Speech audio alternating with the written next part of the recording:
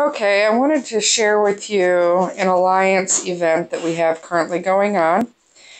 As you'll notice here, we're doing the Fortune Teller stage. We're currently ranked 3rd, which is okay, but we should be ranked 2nd, only because, if you look, we're the 2nd largest alliance. There's no reason why we shouldn't be getting 2nd place. So, what you do is you go right here to the tavern, go to Fortune Teller, you hit the spin button,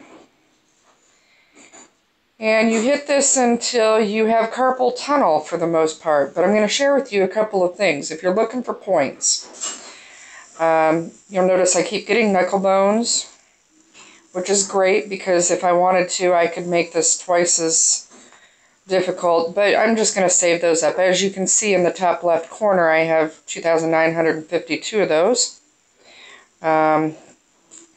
No reason that you need to do every single one unless you absolutely feel obligated to. It's best if the entire team partakes, but keep in mind there's future events coming up.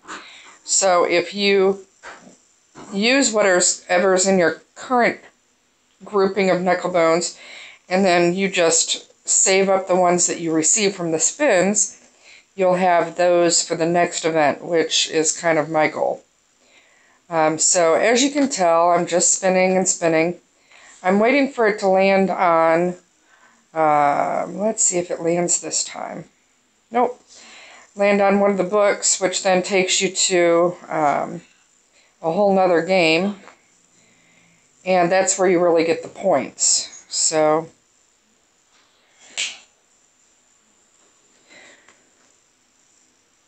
let's see here.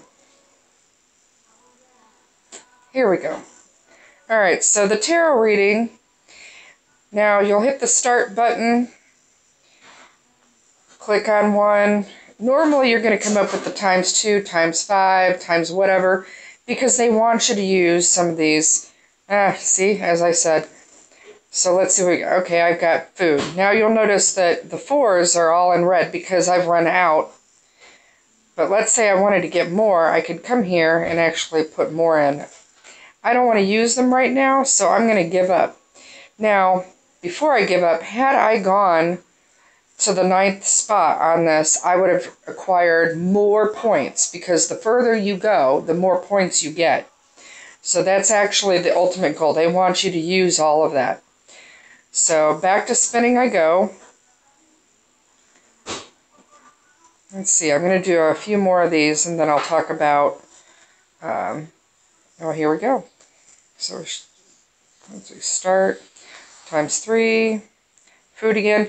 At this point, I'm just going to give up again because the reality is the gold that you're thinking you're going to get, like if you go to this, that gold ribbon one that's talking about the gear with the question mark, that one, you're not going to get that until very last. That's just how it is. So unless you want to use like 116 of those things to get that, I would just go ahead and pass. Alright, so food.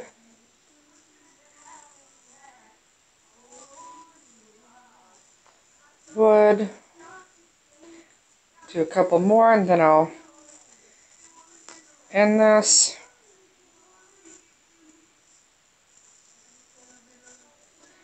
Here we go. Again, you're not going to get that.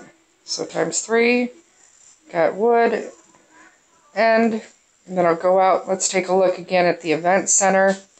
I'm certain that my few spins just now isn't going to bump us up to 3rd. But you'll see that we have stage ranking of 3. So let's take a look. Overall ranking of 3. To view rewards. So now the overall ranking is really when you're talking about all of the different events. They'll kind of see where you stand as an alliance in that, and then you'll receive your gift. Stage ranking is for the specific event. So that's pretty much how to play the Alliance event when it's talking about the fortune teller. So, hope you enjoy that. It should be fun.